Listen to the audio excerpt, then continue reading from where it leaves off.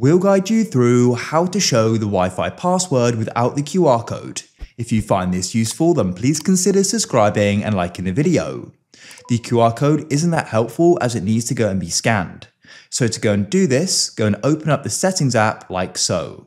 Then what you need to do is go to the top and go and click on connections. At the top of connections, we've got Wi-Fi. Go and click there. So what we can do is go and do this for our current network. We can click on the gear or cog icon to the right.